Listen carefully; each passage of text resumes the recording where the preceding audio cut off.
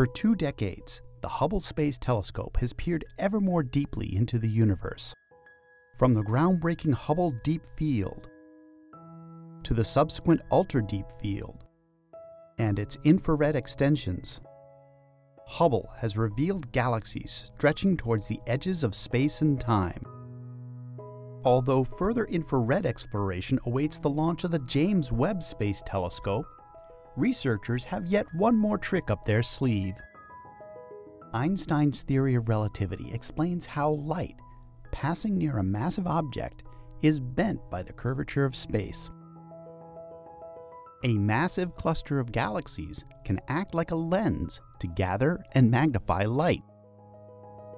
This natural telescope of a galaxy cluster can extend deep field observations and help astronomers uncover fainter and more distant galaxies.